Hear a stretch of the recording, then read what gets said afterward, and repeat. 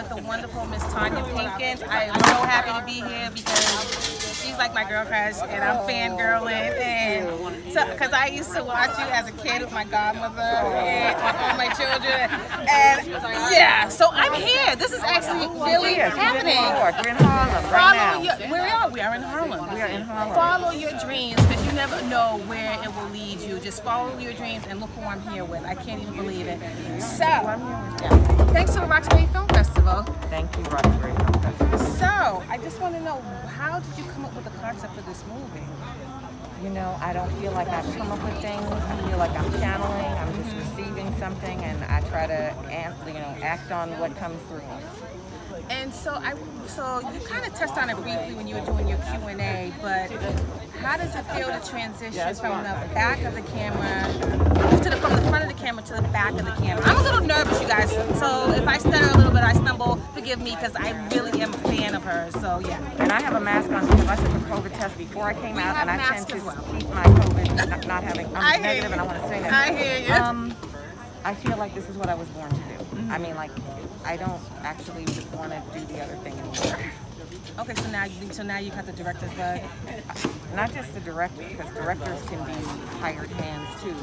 The boss, the auteur bug. I want to be able to come up with some idea and execute it. Okay, so now how did you feel about the outcome of the premiere today? It went pretty well. Oh, I thought it was lovely. I mean, who knew that I'd get a premiere in New York outside, like with the perfect way to do it in a global pandemic. Right. So it was in Harlem. In Harlem. I mean, in Harlem. I couldn't have dreamed of anything better.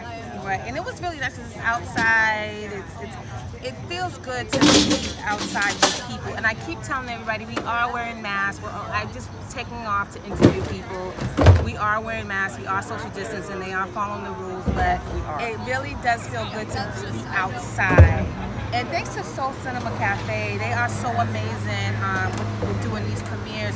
But I was so happy to meet you because I'm on the Roxbury Film Festival committee, and the film premiered at the Roxbury Film Festival. Shout out to Lisa Simmons and Allison. And I was just so happy for you, and then because we would do these directors hangouts on Zoom after each night, and I happened to just be on one of the Zoom calls this particular night, and she pops in, Miss Tonya Pinkins, and she says, "Hi, Cordelia," and I'm like, I said, "Does she know?" I said, "Wait a minute!" I was so excited, and I remember you caught it. You were like, "Cordelia, I think you want to ask me something, but you're kind of like fanning right now, and you don't want to say what you want."